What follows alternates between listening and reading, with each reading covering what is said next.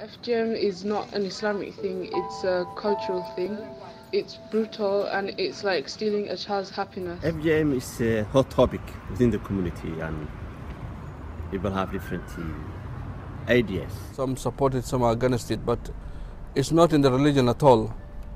And in terms of UK law, it's been banned since 2003. It's illegal. Why should we be against God to cut part of our body to make our girls be better, or to make our girls look different from others?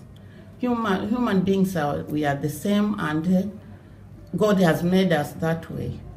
It's something based on culture, and I feel, or I understand it, it's something to control the woman's mind. Because it's something which is cultural, and it's something which has been there for a long time ago, before even these anesthetics came around. They don't use any like anesthetics them times, but now I think people, because of the Western life and everything, and hospitals, so I think they use anesthetic these days. But the time myself I went through it, there was no any anesthetic used, and but they normally have like herbs they use. I really don't know in English. It's called malmal, but I think I'll find for you the name in English.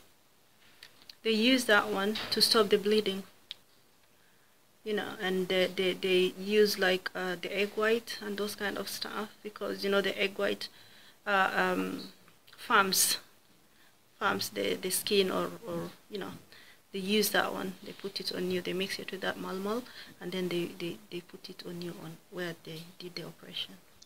I'm a Somali, so it goes without saying I went through FGM.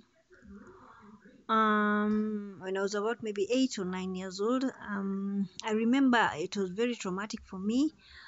You went through it without injections, without painkillers, and you are alert. You are not unconscious. You are very conscious, looking at people. For me, I still have issues with an aunt of mine who was the one who was holding me down. The first time I saw my cousins have been circumcised, my two cousins have been circumcised. After that, every time they came to me, "Are you being circumcised?" I said, "No." "Oh, that's not good." So I became isolated from my friends and families. After that, I always ask my mom if I can get that. Then my mom said, "You are still young, so just I will give you time." My mom she doesn't want to make me that, but I forced her. One day I lie on the lady who make the circumcision for the girls. She was doing her own work, and then I go to her place. I said, "My mom said, come and do my daughter's to circumcise." When she came to my house, my mom, she became shocked. She said, I didn't call you." She said, your daughter came to me and she told me that you want me to come to do your daughter's. Then my mom, she became shocked. Then she said, "Can you please come back next week?" I said, "No, I am ready because I feel bullying from my friends and my other kids in the area.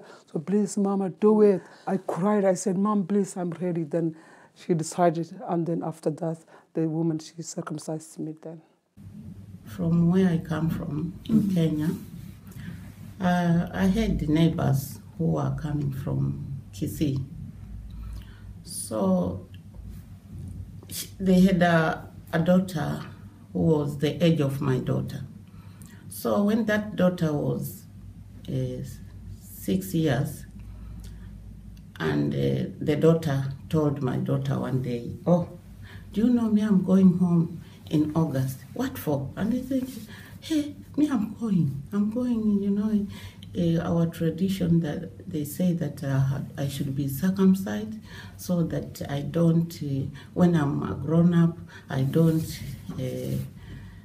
you don't have that desire of sleeping with men. So me, they're going to cut it. Well, what are they going to cut it? My daughter asked. She said, I'll tell you when I come back. So she went and she was circumcised. When she came back, she became very ill.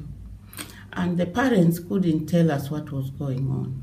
They were just saying, oh, she has malaria, she has malaria. So, because I had the message, I knew it. But then when I was working with her mother, when I asked her, she said, in our country it is normal. In our culture it is normal, we have to do it. But the way I saw it when what the child was going through, I didn't like it. So I think they have to stop that thing. It really affected me very, very bad. I become very sick. I lose more blood. I couldn't able to stand, to move around, to go to toilet. I don't want to pass urine. And then I become very, very, very ill. After that, my mom took me to the hospital, and then the doctors, they stopped the bleeding because there was a vein cut off already, and the blood is coming, too much blood is coming. And then the doctors, they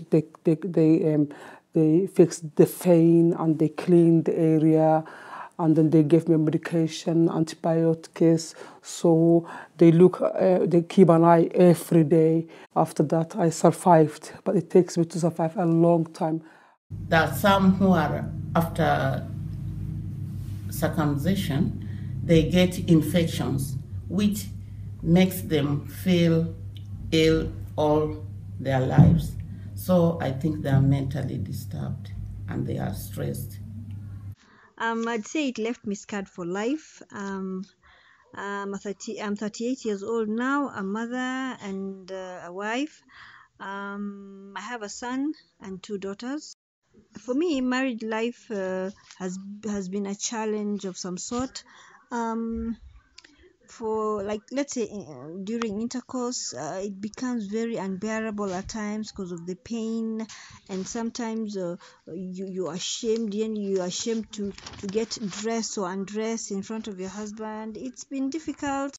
Something else is when you're pregnant, and your joy comes with fear of the unknown, because like you know that you'll go through those antenatal clinics and examinations, which gets you very scared because of the embarrassment you feel.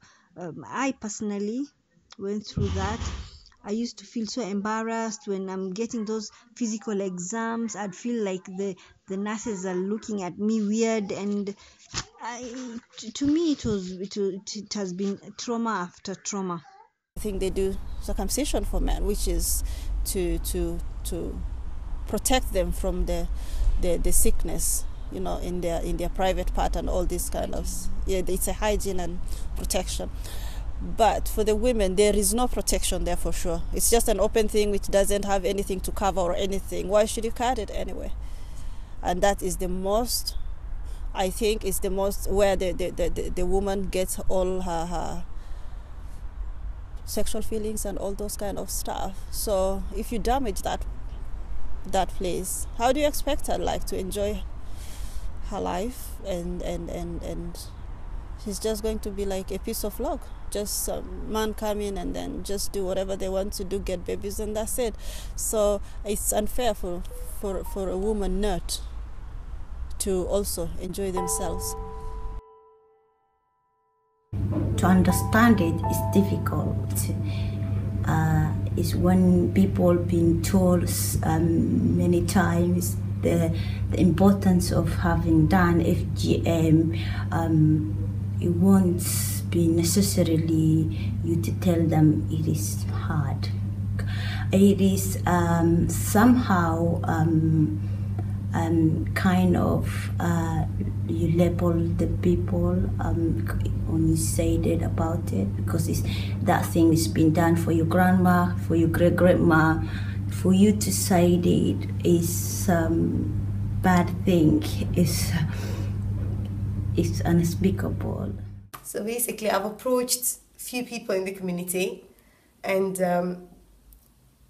they were not happy for me to ask them about FGM, and they told me that I should not continue try to look for people who want to talk about it, because it's a sensitive subject, and I'm assuming that they are supporting it, because if they don't support it, they should be open and easy to talk about it.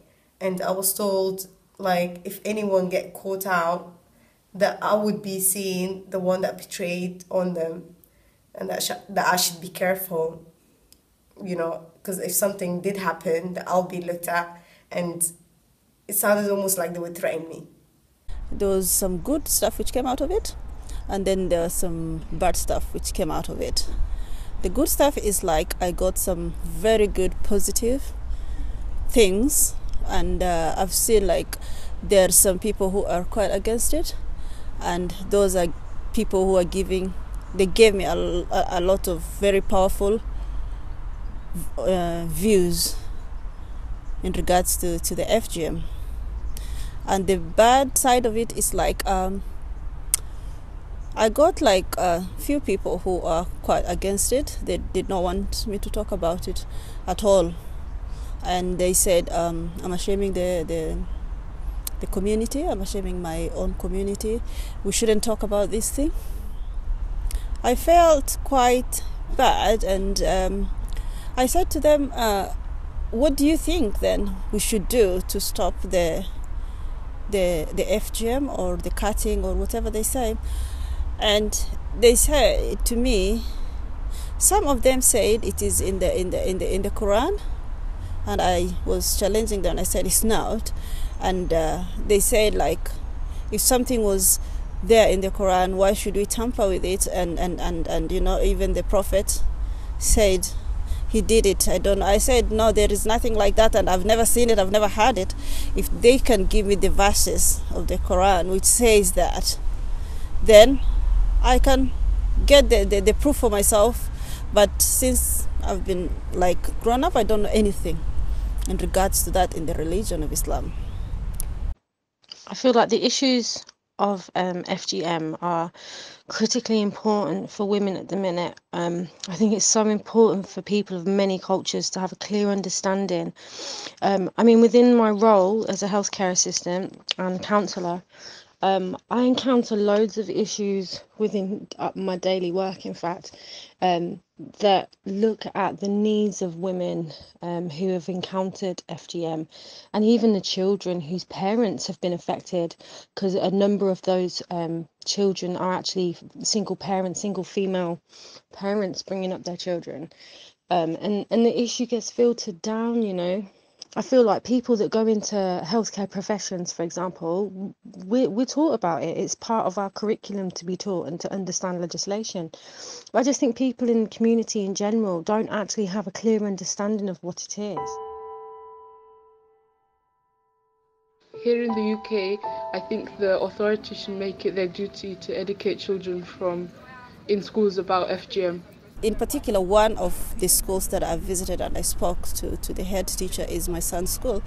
And the head teacher was very, very interested in this FGM stuff, but she was also furious. And she was furious because she said, like, I think the level and the age of the children who undergo the FGM is the primary level. And she feels that the authority don't see that, and they give all the trainings or all the workshops and all this kind of stuff to secondary schools. Our plan is to engage with youth, with the families, and also the FGM issue is not business about only women or men. It's family issues. It's family issues, community issues. It's society issue, government issues, school issues. So we will engage in all the society and do what we can do. And I think what you say, I agree with you to meet you, engage with you, youth leaders, and also the family, both husband and wife, and sometimes with their children. I think people should be educated on the subject in a way that helps women feel safe and not be put through the type of pain and distress that FGM causes for them.